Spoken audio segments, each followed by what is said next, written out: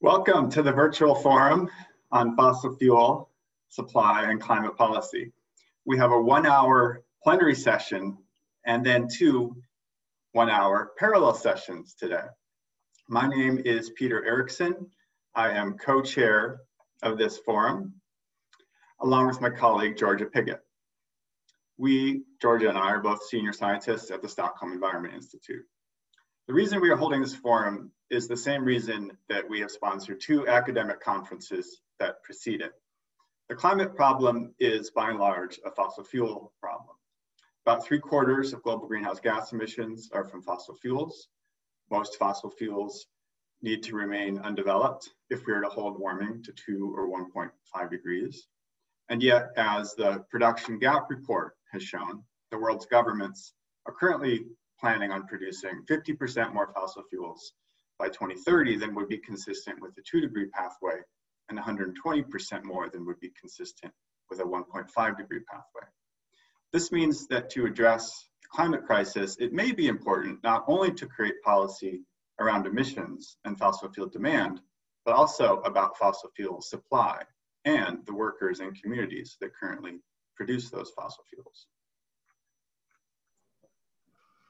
Good morning, everyone. I'm Georgia Piggott. As Pete mentioned, we're co-chairing this forum here today, and I'm really happy to have you all here. I'm just going to speak briefly about the conference on which this forum is based. Some of the people on the call today have attended this conference, but I think we have a lot of newcomers as well. So I just wanted to explain a little bit about the conference. We're holding this forum today in lieu of a 2-day conference that would have been held in Oxford this year, but has obviously been disrupted by the COVID pandemic. We hope to hold the conference again next year on September 27th to 28th in Oxford, with an option for remote participation for those of you who might want to join remotely and not travel. We're going to post a link in the chat box now to the conference website that you'll all be able to go and see. I invite you all to sign up there for updates. That's how we'll be communicating when we open things like the call for paper, the call for presentations and remote sessions. But it's never too early to start thinking, and we hope today's forum will spark some ideas for conference presentations or panels that you might want to host next year. We'll be opening the call up in February for that. On the conference website, you'll also find some archives of the previous 2 conferences and 2 journal special issues that came out of these conferences, which we'll put in the chat box now for those of you who are interested. And of course, these sorts of efforts, big conferences like these, take a team of people. It's not just Pete and I. We'd like to thank, we have a range of steering committee members, institutional partners, and sponsors who have helped make this event and our previous conferences happen. We're just gonna, rather than list them all off, because we're lucky to have so many of them, I'll just plug a link in the chat box for you to check out who those are. And so with you all fully informed about the conference, I'll hand back over to Pete to let you know what the plan of action is for today. Thank you, Georgia. So this plenary, this first hour, is on fossil fuel production, COVID recovery, and just transitions. We have 5 panelists and an esteemed moderator from the United Nations lined up. We then have 2 breakout sessions. One is on prospects for international cooperation to manage a transition away from fossil fuel production. The other, in Spanish, is the implications of the crash in fossil fuel markets for fossil fuel producers in Latin America. A warning sign for what is to come. And again, that one is in Spanish. There are separate Zoom links for each of those breakout sessions. We'll be posting the links for joining those in the chat at the end of this session. Please be aware that these sessions are being recorded. We'll be posting the recordings to the conference website later this week, so you can watch any sessions that you missed. Throughout the forum, please use the question and answer, that is the Q&A function at the bottom of your screen to ask questions or to comment on other people's questions. Please do not use the chat function. We will not be monitoring that. So with that, I'd like to introduce Anne-Sophie Sarasola, who will be our moderator. Dr. Sarasola is director of the Climate Ambition Team in the Executive Office of the United Nations Secretary General. And Sophie, the floor is now yours. Thank you so much, and good morning, good afternoon, good evening, everyone. I'm very pleased to be here, and I thank you again for this kind invitation. And to be honest, I'm very keen to listening to our panelists, which in their distinguished capacity, I'm sure will help us a lot.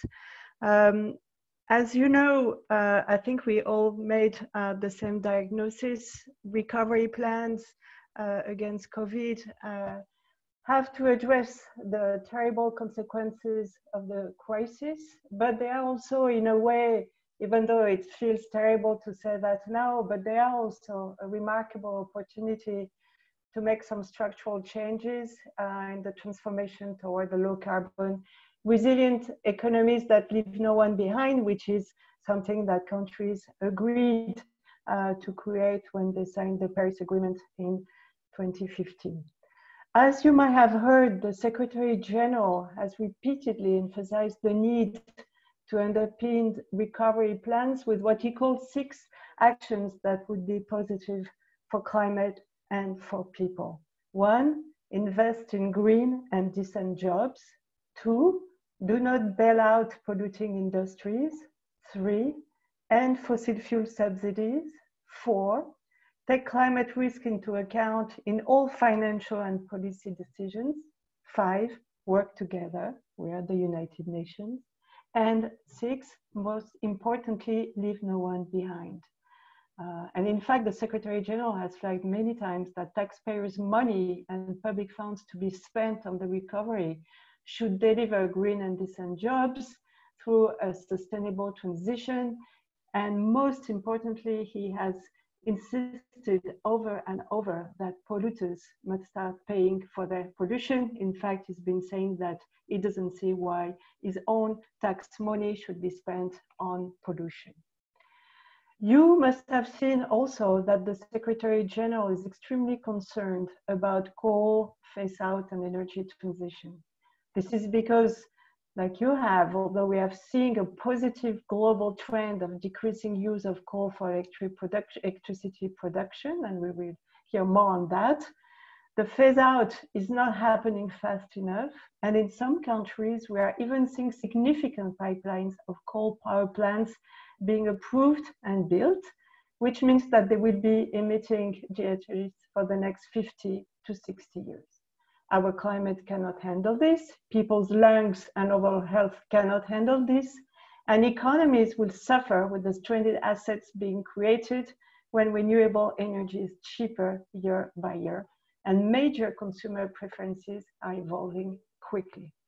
We have also noticed, as you have, I'm sure, that the financial sector is opening its eyes to this too, and that more and more fossil fuel projects are becoming impossible to fund due to lack of financing and increasing concerns from investors over climate risk looming over their portfolios. It's still worrying to see some governments that are using their taxpayers' money to finance these uneconomic projects in other countries. This is why we need countries to unite and help each other enter the future, and quicker. And moving toward key G20 meetings and COP26 next year, we need to gather momentum and show progress in energy transition from more financial entities, more governments, and more subnational jurisdiction. We at the UN, we hope that countries that are facing a critical junction between continuing traditional and polluting energy generation and expanding renewable energy and other technologies of the future. There are several countries in this position: Japan, Korea, Indonesia, Vietnam, Colombia, South Africa, Poland. Many partners in this call, including our team at the UN, are ready to support them by any way we can to help them make the transition toward renewable energy. So I hope that we will hear more on policy supports and on solutions in this panel. And we will now start the discussion. And if I have understood well, Peter, I will now ask Fatima Denton to speak and to make her first presentation. Fatima, you have the floor. Thank you.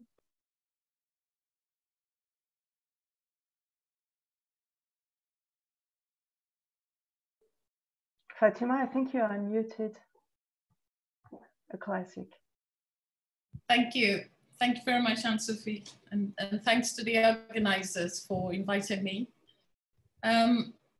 Let me sort of preface my commentary and just talk very quickly about COVID-19 and some of the realities on the ground that we're seeing.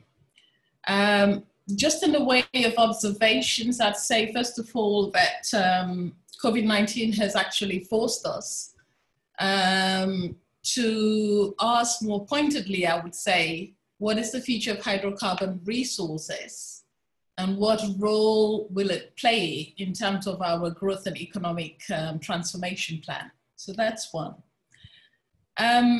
I think there is no longer any doubt that we have to make the transition. I think the question now is about how fast we can get there, you know, but I think it's clear that a green transition is necessary. I think it's also clear that fossil fuels can no longer be the fuel of choice. Certainly, we have to think about it in terms of how we decouple our economic growth from fossil fuel. And it's a radical paradigm shift. It means that in Africa, we have to start thinking that fossil fuel cannot possibly boost our industrial processes. The fossil fuel cannot drive our economies. The fossil fuel let me put it differently, that we have to reproduce a new model of growth that is different from mature economies and a model of growth that is not dependent on fossil fuel. So that's the challenge for Africa. Now, let me put it in a more categorical manner to say that if the world needs to get to the Paris Agreement and to a 1.5 degree sort of warming, Africa has to become the world's conscience.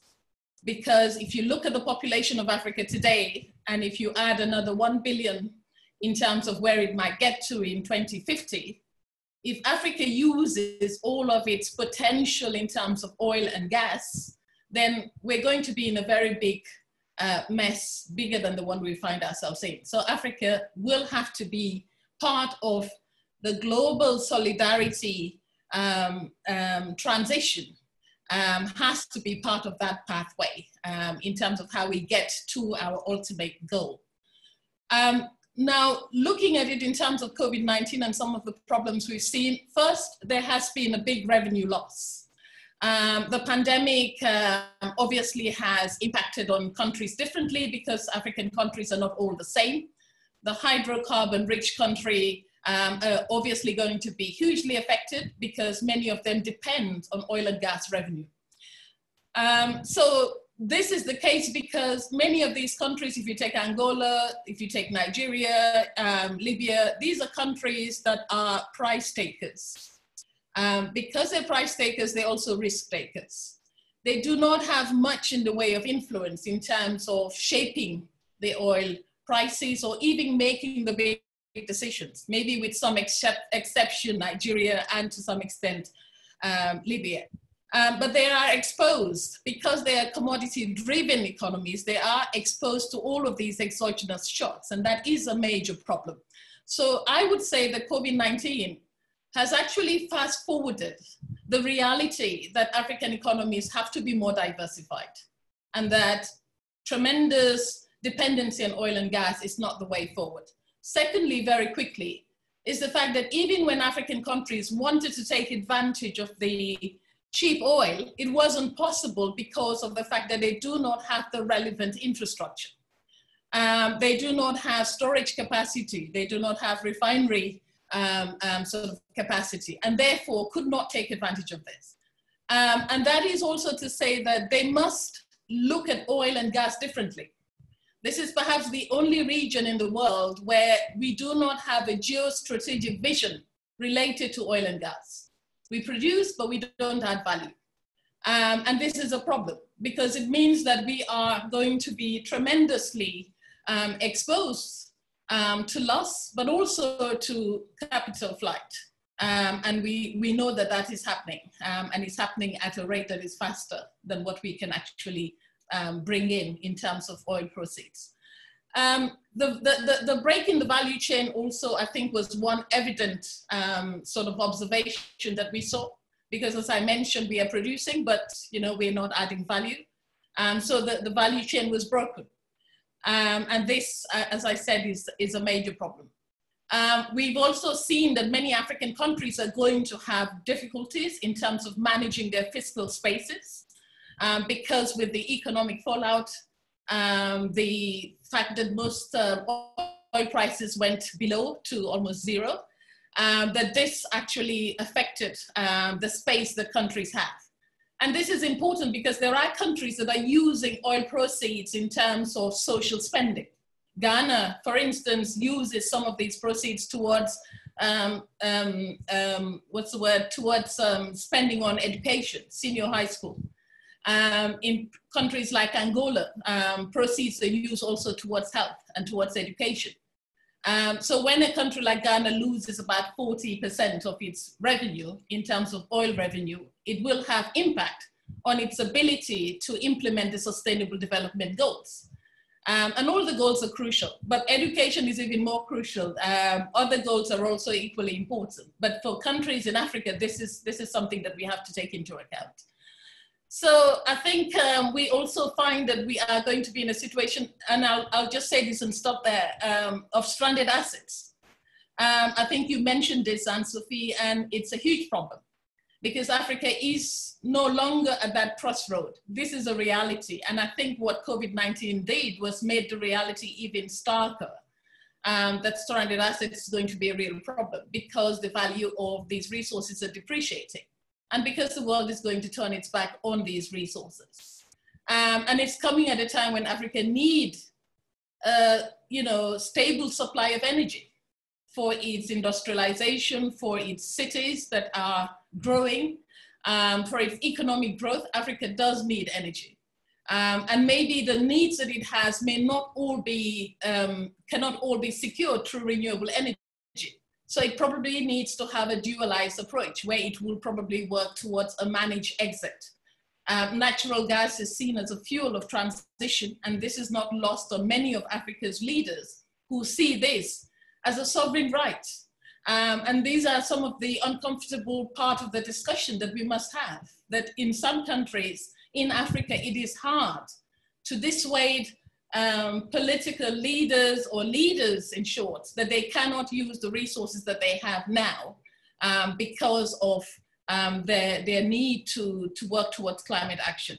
So I'll stop here for now, Anne-Sophie, because there's obviously quite a lot to say, but I know that there are other participants that are waiting to have the floor, but I'll stop here for now.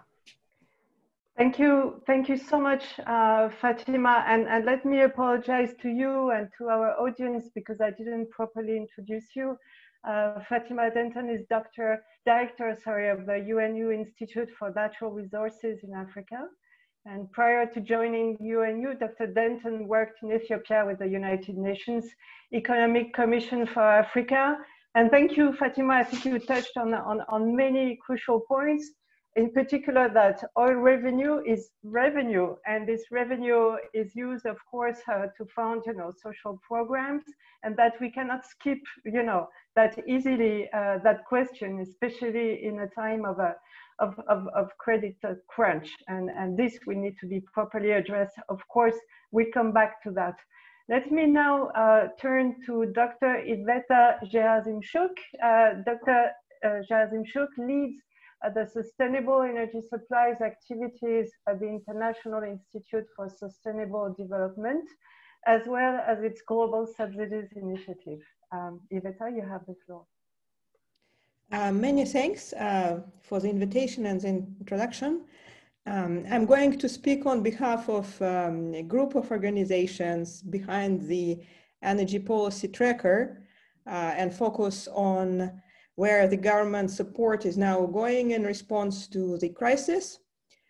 So it's a big group of organizations. Some of them are involved into today's forum, and it's a privilege to represent them all. My main point for today, and that's the next slide, is that the COVID crisis has been, of course, a test to many systems.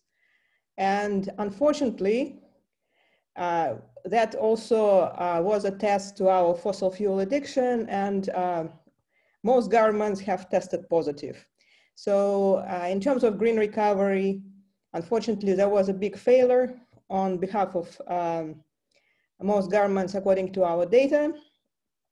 So with the next slide, I'm going to focus on the G20 countries, but at the high level, the COVID crisis has intensified the trends that existed before. So those governments who have traditionally subsidized and supported fossil fuel production and consumption have thrown even more money at fossil fuels. And those countries that started the clean energy transition tried to use also recovery response measures to green their systems. So for the G20 countries, you can see here the data from last week. We're updating it every week on Wednesday. So for the G20 countries, over 200 billion went to fossil fuel consumption and production, and only around 136 billion went to clean energy. So I have to say that this is, of course, data that we have been able to collect for main sectors of energy production and consumption. And this is mainly the sectors of mobility. 3/4 of the support you can see here is for mobility, airlines, airports, highways, car manufacturers. And then we also have looked at resources at the extraction sector, at power generation, and at buildings. So it's speaking of the trends, I think the evident thing here is that responses have been rushed, and most governments that didn't have a plan or a blueprint for genuine clean energy transition have been at a disadvantage in these terms for green recovery. There are some notable exceptions. There are some emerging kind of good practices. For instance, the European Green Deal. There are good ideas in New Zealand in terms of recovery, in Germany, in France, to a certain extent in South Korea. But most governments didn't have this blueprint. And as I said, unfortunately, for this reason, they have failed this test. We're expanding now our database. We're adding more countries. We're going to add public finance to the database as well. And we do have hopes for greener recovery. But this balance at the moment is very, very fragile. So I'll stop here. Thank you. Thank you so much, Iveta. And I very much keep what you just said now, that we need a plan. Governments need a plan really to move forward, because this is so complex to organize the transition that they need to see the way forward. And this is, of course, something that all of us work on one way or another. Let me now introduce, speaking of plans, Christophe McGlade. Dr. McGlade is a senior analyst with the International Energy Agency, where he works on the World Energy Outlook. He recently co-led the World Energy Outlook special report on sustainable recovery. So speaking of trends and plans, Christophe, tell us what you have found. Thank you. Thank you very much, Anne-Sophie, and thank you to all of the organizers for the opportunity to speak to you. So just, I think, to premise my remarks, I think it would be useful just to give a little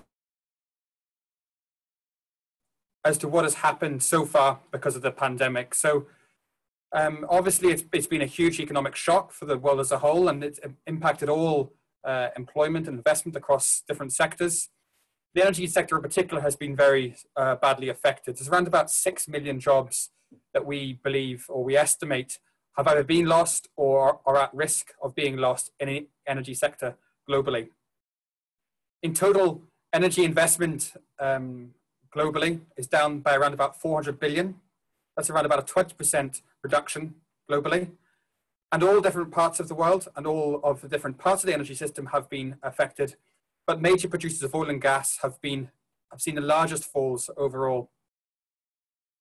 Clean energy investment in renewables, efficiency in power grids and so on and so forth, they've been slightly more resilient. And we estimate that around about 35% of investment in the energy sector now is into clean energy technologies. And this is its highest ever share and will be its highest ever share in 2020. But at the same time, this is far from sufficient and is far from what we need to achieve the goals of the Paris Agreement and the other sustainable development goals that exist. So in absolute terms, for example, investment in efficiency, in renewables in particular, more or less needs to double from current levels between now and the late 2020s in order to meet all of these climate and sustainability goals. So how governments respond to the crisis is really going to be crucial. And decisions that they make now are really going to reverberate throughout the energy system and throughout emissions levels for decades to come.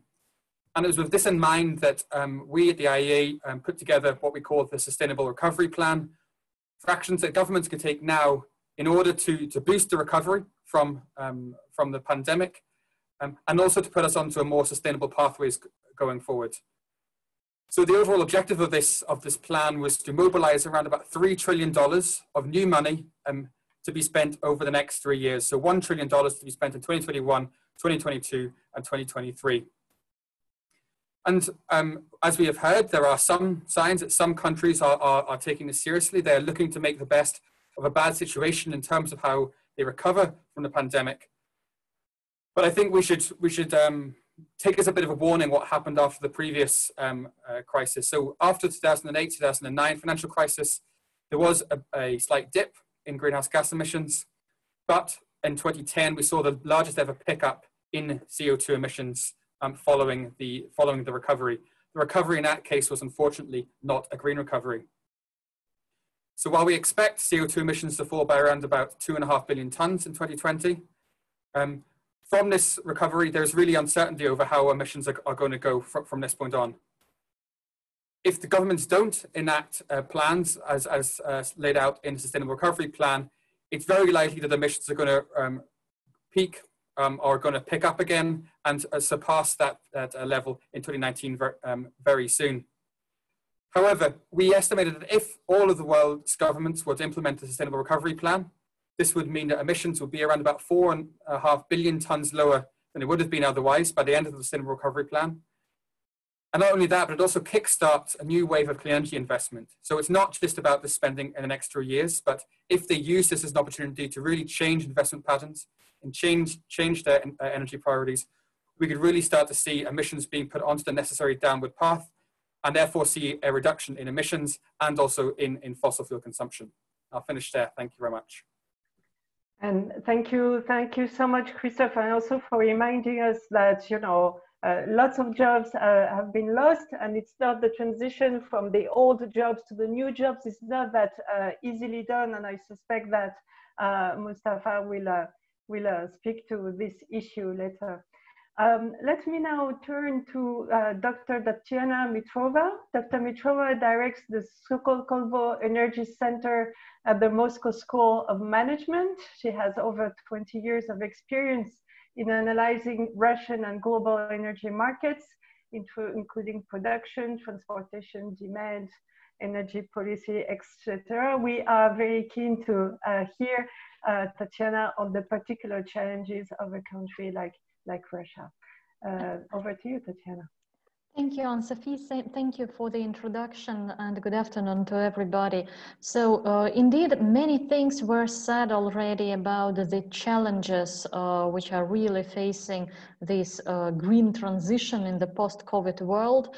And definitely there are very contradictory messages coming from the different countries. So basically it's only the European Union which is stating very clearly that it is moving with a green course. But as for the rest of the world, actually there is no consistency, and I think Yvette has shown it very well during her presentation. But for the producers of the fossil fuels, these misleading messages are really creating additional uncertainty, because on top of all the disasters they are facing right now with this dramatic drop in their revenues, which is quite understandable with the demand collapsing and prices going down very, very sharply. But they also do not actually understand what will be the post-COVID recovery looking like and what will happen with the fossil fuels demand. And therefore, as usual, any system has its own inertia. They prefer to think that, okay, God will bless us and somehow the demand will come back to the pre-COVID levels. So if there is no clear message from the consumers, producers prefer to think that the status quo will be restored. Yeah, it might be a wishful thinking, it might be a mistake, but this is how the psychology of the decision makers work around the world in all resource-rich countries. And indeed, they are facing these problems with stranded assets, but probably the biggest problem is this decline in budget revenues, which they have no idea how to replace. So they need to find some other options. What are the alternatives? If it is not coal, oil, and natural gas, then what could drive their economies and protect their stability? So basically, I can see only three things which could help them to make these strategic decisions, which will actually define their economic systems for the next 30, 50 years, I don't know. And Russia indeed is a very good example, because so far all the packages are only to support the biggest state-controlled oil and gas companies, so it's very clear. But what could be done theoretically? Two carrots and one stick. Carrots are capital allocation mechanisms for renewables, really to support new technologies and to support new energy. We need access to cheap capital, or maybe for some countries even free capital. Second carrot is access to the technologies. They should be really available, and technological transfer should be made much more easy and fast than it is.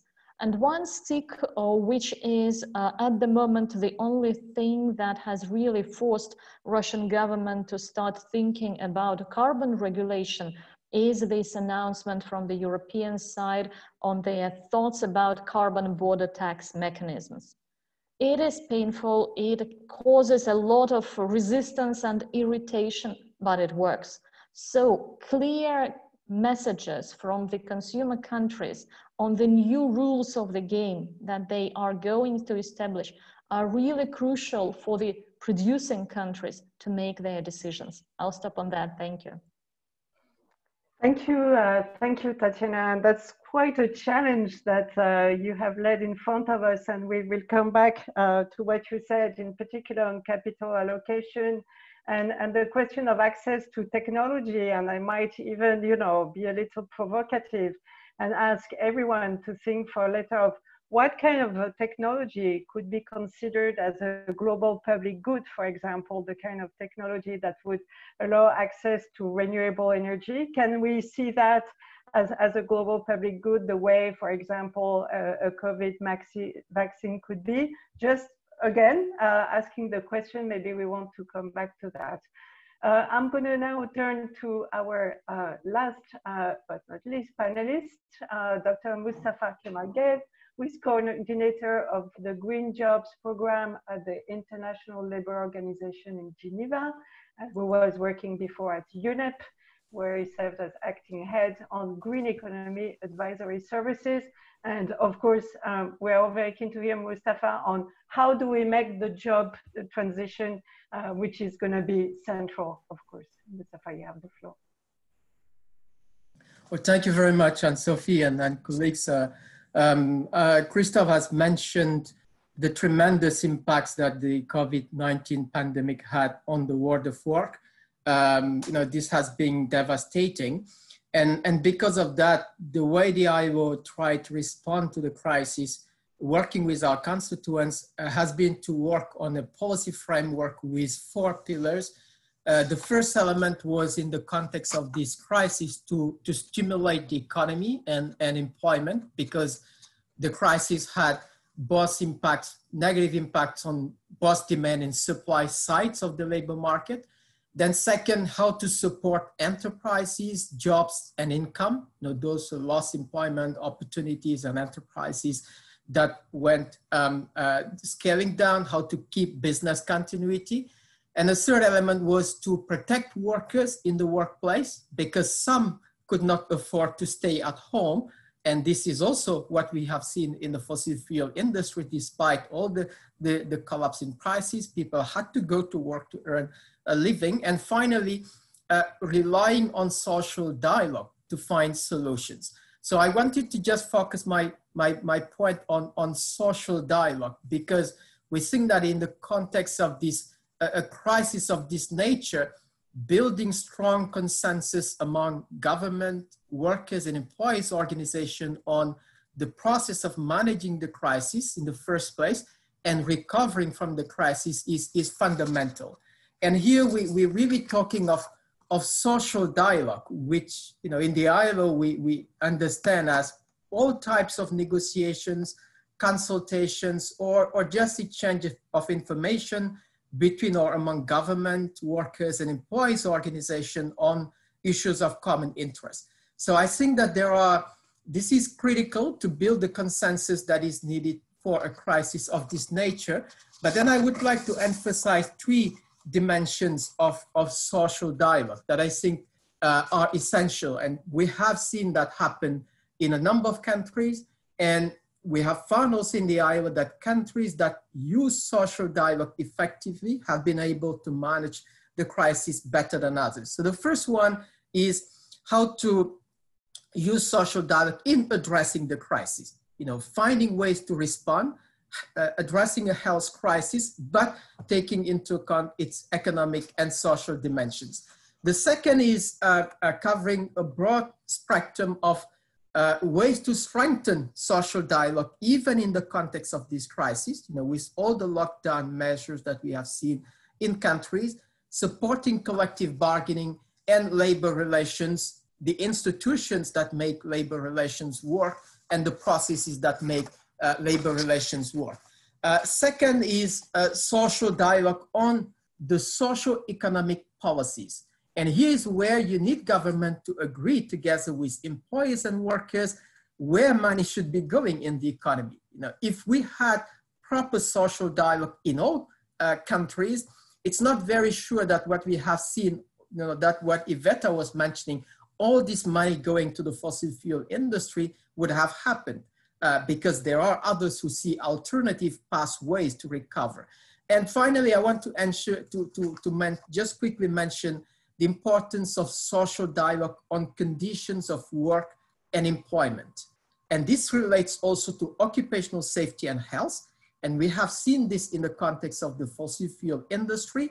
Some have identified as part of the mechanism of spread of the virus in oil and gas platforms.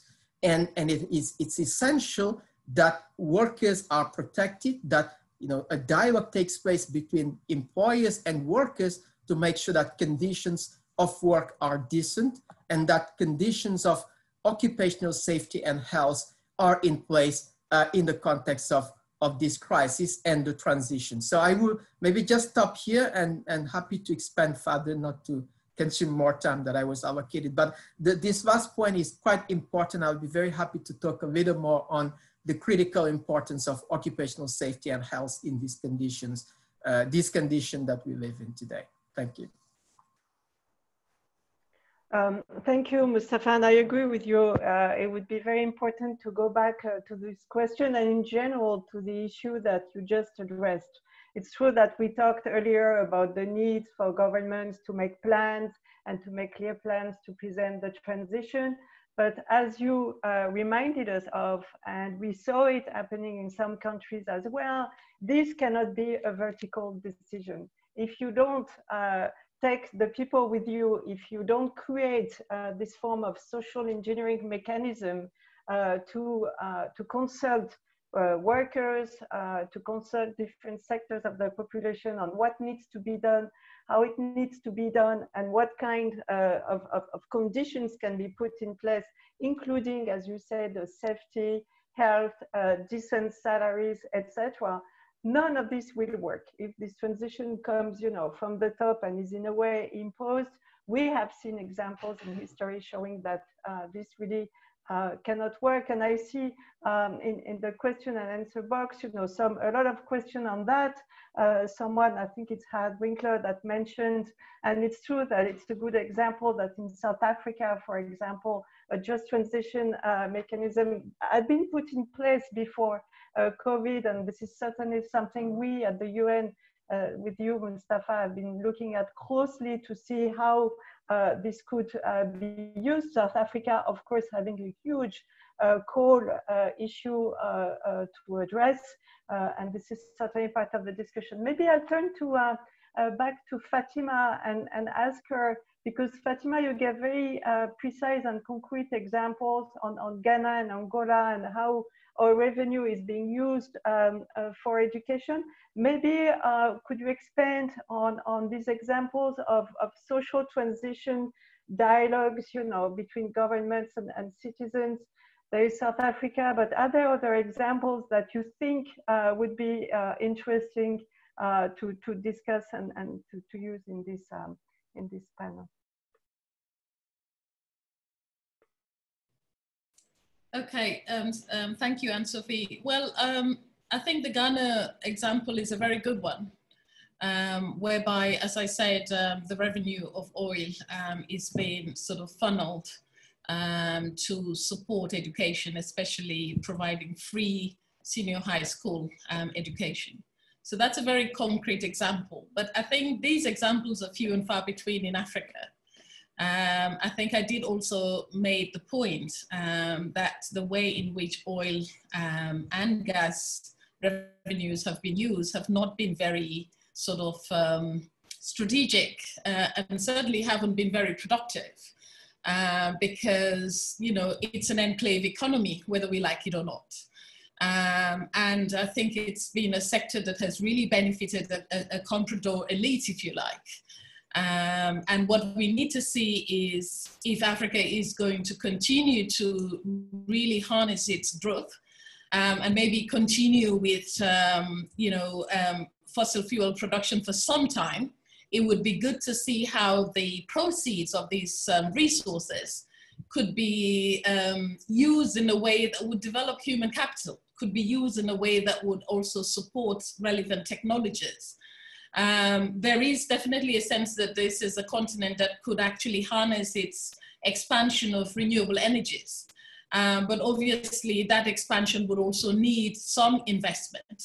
And this is also a continent that hasn't been able to grow outside its natural resources. You know, there are countries that have done it, but the majority of countries are very much reliant and very much dependent on their natural resource base. So we do need to find a way of rebasing our economies. But the example that I gave, the Ghana example, is a very concrete one. I think Angola is also another concrete example where revenues of oil and gas are being funneled into specific growth areas related to health and education sector. But we need more examples of these. These examples are very few across Africa. Thank you, Fatima. Yes, indeed, they are. And maybe now I will turn back to you, Tatiana, because what you've said, in particular on capital allocation, has raised a lot of interest, of course, and this is one of the discussions taking place globally. Maybe you've seen that the Secretary General, along with Canada and Jamaica, has launched an initiative on financing for development, looking specifically debt relief or cancellation for some countries to again give them some breathing air to reinvest in the sustainable sector of the economy. There's another global conversation, and this is something that you talked about shifting subsidies, you know, and this is, you know, technically complicated. It has to be also socially accepted. This is why Mustafa mentioned was so important. So maybe could you give us a little more detail of maybe what's happening in Russia? Where is the conversation, the public policy discussion in Russia or in other countries like Russia on the reallocation of subsidies and the capital reallocation specifically? Well, thank you for the question. I'm afraid that the public discussion in Russia actually doesn't cover this topic at all, because for the establishment, it is still only focused on fossil fuels investments, and all the financial system is designed specially to support them. There is one single mechanism of special support for the solar and wind projects, which provides them guaranteed return on investment. It works until 2024, but then it will expire, and that's it. They are not actually now speaking about any prolongation of this whole project.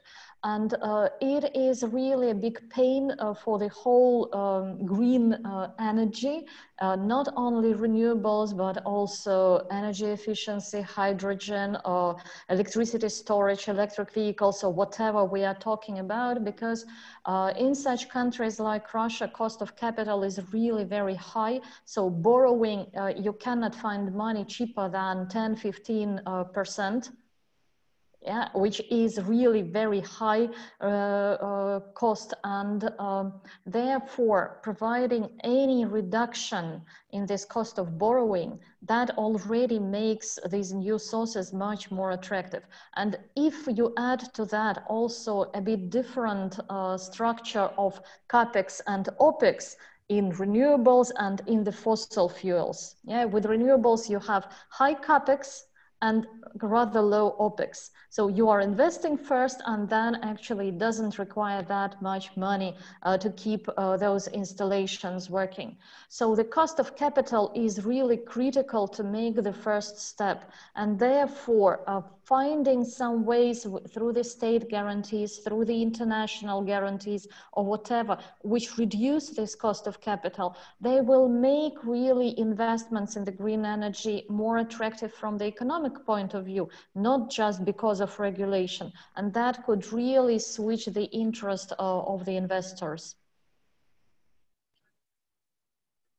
Thank you, Tatiana, and I agree with you. This is also definitely a discussion that started a little, for example, in the G20. I know that it's currently Saudi Arabia leading the discussion, which is also, you know, which is extremely complex, and this is something that I believe the Italian incoming presidency of G20 next year want to discuss exactly what you mentioned, the cost of capital. Basically, I would like us now to come back. Maybe we have 10 minutes left with Iveta, Mustafa, and Christophe on what we discussed earlier, which is the need to make plans. And some of you mentioned South Korea, mentioned the European Union and other countries that are presenting green sustainable recovery plans.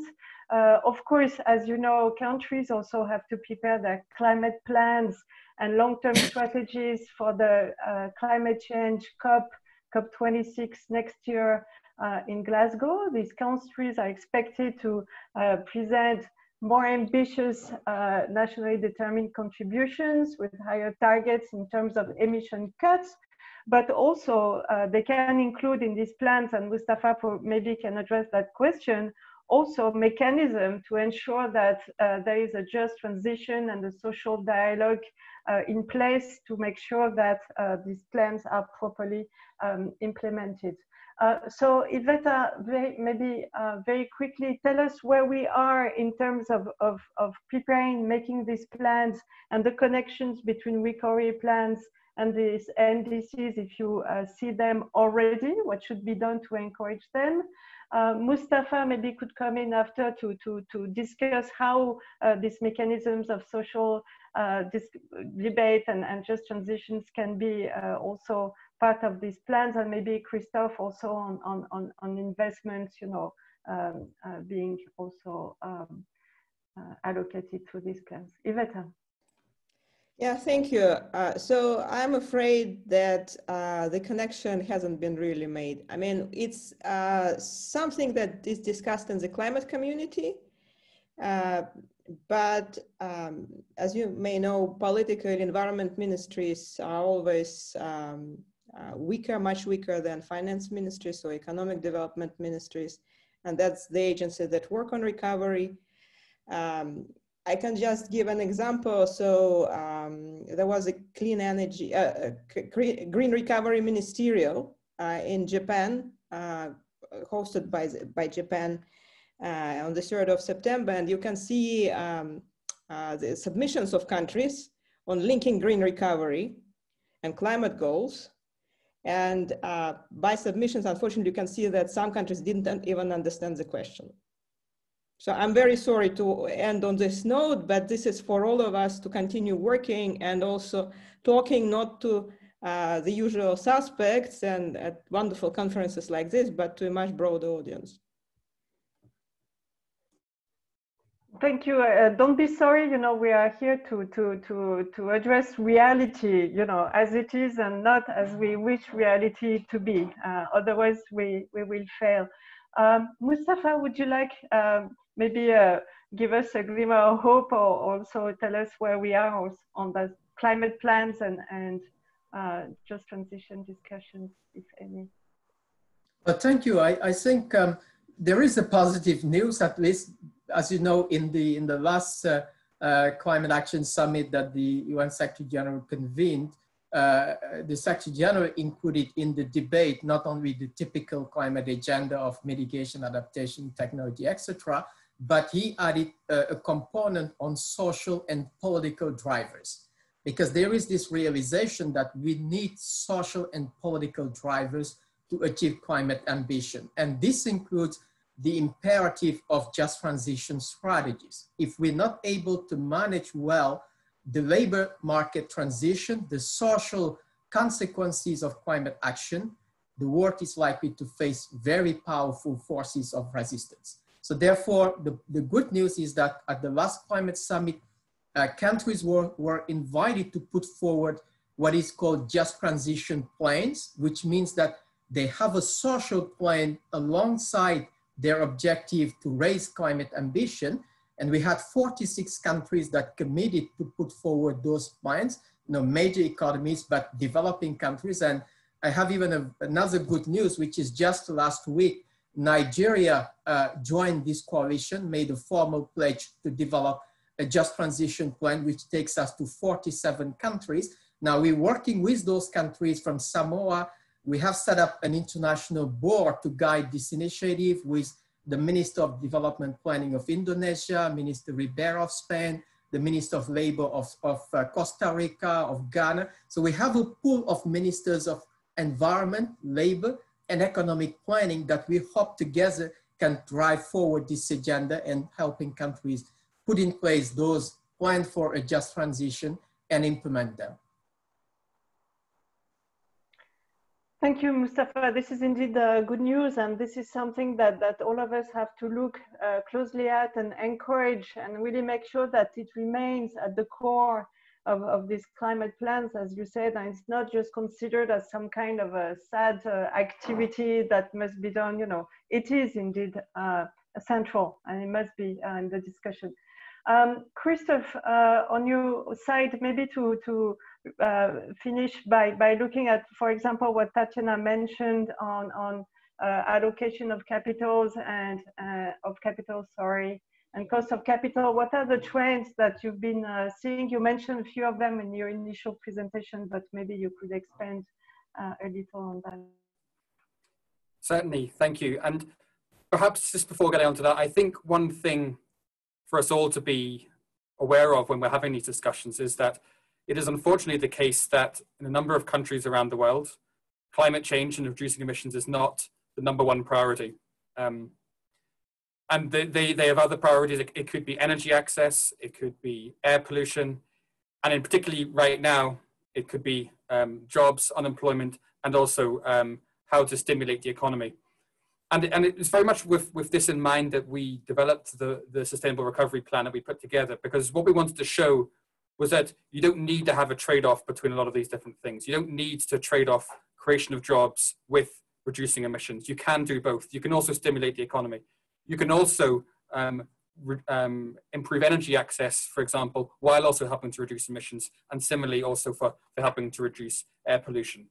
So one of the key things that we wanted people to take away from our Sustainable Recovery Plan and the investments that are embedded within that is that there is no trade-off between all of these different objectives. You can achieve all collectively with this if you aim to maximize the synergies between them. And perhaps just to finish briefly on your point in terms of cost of capital, because again, I think this is one of the areas for a bit of cause of optimism, because we have seen that the cost of capital for renewable projects for solar is in many places much lower than the cost of capital for new fossil fuel projects, and that's really helping to improve their economics. So in many places now around the world, the cost of installing new renewable technologies is lower than installing new fossil fuel power plants, for example. And I don't think that message is fully appreciated by everybody. There are other hurdles to overcome when thinking about deploying renewables and deploying fossil fuels. But from a pure cost perspective, the massive cost reductions we've seen in renewables and in storage, for example, in recent years, is really driving us in the right direction in terms of where we're starting to see some investment flows. Thank you, Christophe. And to the point you made at the beginning, I think it's very clear for all of us at the UN and elsewhere that, you know, what we are doing is not about carbon. It's about people's health, people education, people welfare. And even if in countries they don't use the term climate change necessarily, a lot of it actually, as you said, it's connected. You know, this is about, you know, making sure that your air is clean, making sure you have access to electricity, making sure that you have a proper education, that workers' rights are respected, that, you know, women can be in charge. And again, even if the term climate change is not used, this is also what it's about. And it is, in fact, all connected. And I will finish on that. I want to thank all our panelists. I want to thank the audience that asked questions. I was looking at them and tried to pick some of them, and I'm sorry that we could not properly respond to all the questions, but of course the discussion is still ongoing. Peter, maybe I will give you back the floor. I think you might have some housekeeping announcements to make, and thank you again, everyone. Indeed. Thank you again, all panelists, and Sophie, to you as moderator, and to all our attendees. You're now invited to join one of two parallel sessions. The links are in the chat box as well as on the screen here. And please do remember to go to fossilfuelsandclimate.org to sign up on our mailing list for future events like this, especially the conference that we hope to have again in Oxford next year. So thank you, everyone, and see you at the parallel sessions. Bye, thank you.